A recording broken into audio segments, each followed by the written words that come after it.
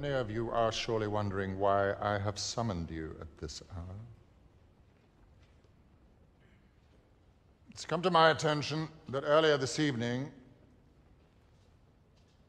Harry Potter was sighted in Hogsmeade. Now, should anyone, student or staff, attempt to aid Mr. Potter, they will be punished in a manner consistent with the severity of their transgression. Furthermore, any person found to have knowledge of these events who fails to come forward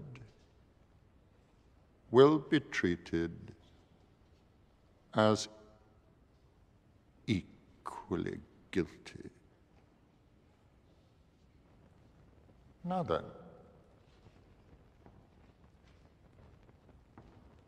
if anyone here has any knowledge of Mr. Potter's movements this evening, I invite them to step forward.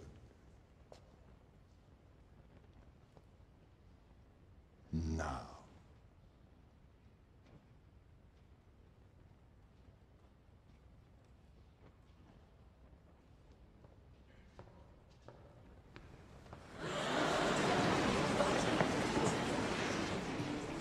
It seems, despite your exhaustive defensive strategies, you still have a bit of a security problem, Headmaster.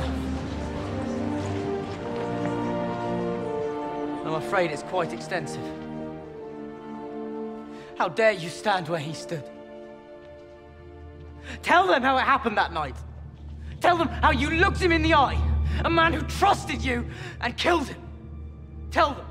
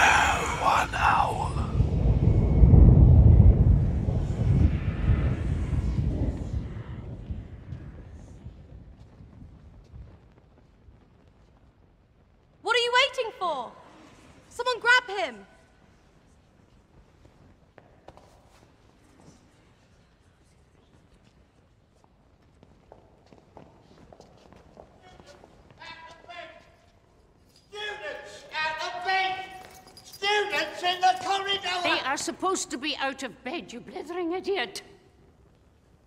Oh. Sorry, Mom. As it happens, Mr. Filch, your arrival is most opportune. If you would, I would like you, please, to lead Miss Parkinson and the rest of Slytherin House from the hall. Exactly where is it I'll be leading them to, Mom? The dungeons would do.